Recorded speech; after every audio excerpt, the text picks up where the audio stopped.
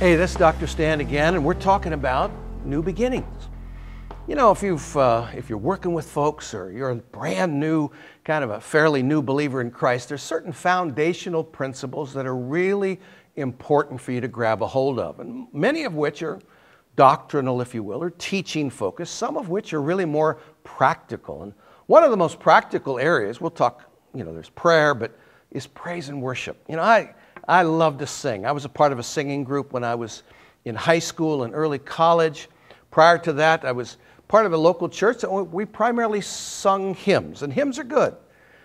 Hymns are very good. I mean, they kind of give you a full doctrinal picture as you sing the hymn. We don't do that very often nowadays, but I really think we need to do it more. But also there's choruses, there's songs, there's hymns, there's spiritual songs. Making melody in your heart is the goal, but praise and worship is a big part of who we are and what we need to be about as Christians.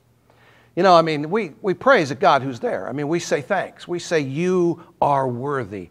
You are blessed. I'm so honored, Lord, that you gave your life for me. That's part of our praise. Part of our worship is to bow and to, not bow and scrape, but to bow because God is great. He's good. He's kind. He's powerful. He's holy. God is all of those things and a bag of chips, and we need to remember that on a regular basis. I believe with all of my heart that, praise and worship is a part of what should flow out of us. Okay? So how do you begin with that? Well, I like what it says in Psalm 100.4. We enter his gates with thanksgiving. We enter his courts with praise. Now, of course, the psalmist is writing about the temple, which was ultimately destroyed in 70 A.D. in Jerusalem. So we're not going to the temple. So how does he mean enter his gates, enter his courts? Well, Jesus is the door. Jesus is the gate. So in his name, we present ourselves. We position our hearts, before him, and we give him thanks. We enter his gates with thanksgiving, his courts with praise. These words are, you'll find it in the book, talk about them a little bit, what they are, and some of the expressions. I was raised in a church that when you were given praise, it meant you were standing sometimes and sitting most of the time, and you didn't really make any demonstrative move because somehow that was dishonoring of God. Later, I came into a real, much more demonstrative, shall we say, kind of church environment where they would clap their hands and shout and dance and did several other strange things. But anyway, there's all kinds of expressions that are talked about within Scripture, such as lifting your hands and speaking and singing and shouting and clapping and dancing, using musical instruments, even being silent before the Lord. Anyway, whatever we do in word or deed, we're to do in the name of the Lord Jesus Christ, giving thanks through him to God the Father. Colossians 3:17. Praise and worship is an important part, not just of a corporate worship service. I know some churches, it's never going to be more than 3 songs and you're done. And others, seems like they go on and on forever. Every culture is a little bit different that way. The key thing is to recognize that corporately we are together giving thanks for all that God has done. We're worshiping our King, who deserves to be praised and honored and glorified.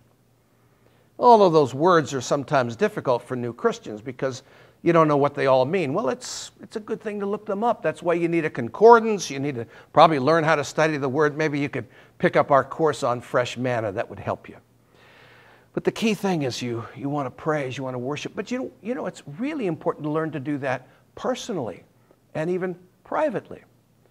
To wake up in the morning, instead of starting the day with, good Lord, it's morning, maybe start with, good morning, Lord. This is the day the Lord has made. I will rejoice. The word rejoice even is a word used to praise and give glory to God. I will rejoice. That means I'm going to say, Lord, thanks for the day. Thank you for your love, your grace, your kindness. You might even break into a song. Bless you, Lord. Hallelujah. and let praise flow from your heart. Let worship flow from your heart. Because really, our God deserves to be praised. He's our creator. He's the sustainer of life. He sent His Son to die on the cross. He's given us His Holy Spirit to live within us. He's ever present with us. We're a part of the great and wonderful family of God. We have a wonderful Father that loves us and is transforming us by His power. And the more that we give Him thanks, the more that we praise, the more we grow in the grace and knowledge of our Lord and Savior, Jesus Christ. Hey, not only do we have praise and worship, but we also, of course, have prayer. You know, prayer follows, but sometimes it begins our time of worship. Prayer really is a form of communication. Everybody prays, especially people in trouble. Anyway, when you're in traffic, God help me, or you want to get out of a situation, you might cry out to God. But you know, our prayer is much more, we're aware of who we're praying to, and we're usually more aware of what we're praying about. The prayer may start with, again, thanksgiving, but it goes on from there. Matthew 7 and 8, we find the prayer. Ask and it will be given to you. Seek and you will find. Knock and the door will be opened to you. For everyone who asks receives. He who seeks finds, and him who knocks it will be opened. Asking, seeking, knocking, learning to listen when God replies. So we're supposed to pray. I mean, the Bible clearly talks about that. And your book goes through different types of prayer. You know, probably the pattern prayer, and it's really not we call it the Our Father, some would call it the Lord's Prayer. It was really the prayer that Jesus gave to His disciples. It was more of a pattern prayer. And you could spend hours and days just on that prayer, Our Father. And I love that because it's not my father, my daddy. It's all about me. You're looking at me. You don't care about anybody else. No, it's Our Father. It's corporate. It's family. And He's our Father. He's our daddy, our Abba. He cares about us.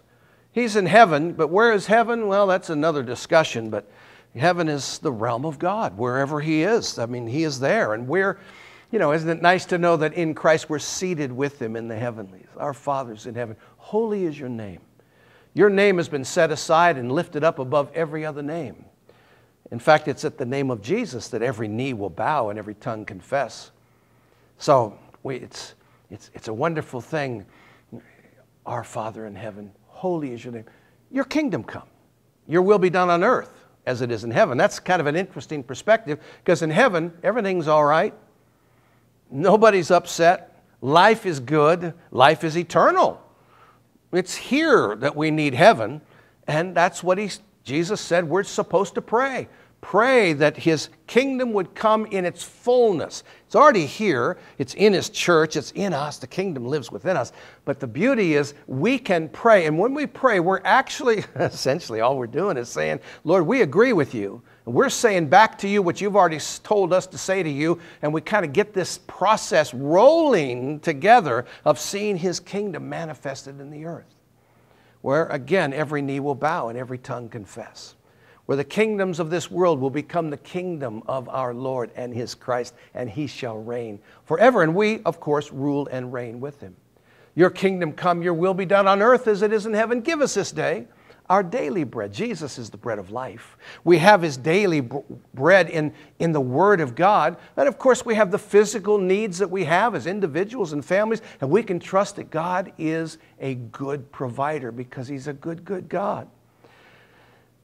Give us this day our daily bread. Forgive us our debts as we forgive those who have debts against us. And forgiveness is a big part of the life that we have to live, along with our daily repentance and all. Don't lead us into temptation. In fact, lead us in the paths of righteousness for your name's sake. And deliver us from the evil one, which He has and He does every day as we submit ourselves to Him. Look, prayer is important. There's hindrances to prayer. There's issues. Some people have a hard time, especially with, public prayer. I remember, as a kid, we had what I thought were professional prayers. They would start praying, especially in the King James Version. Oh, God of the mountain, oh, high and mighty one. Thou, and I don't know who they were trying to impress.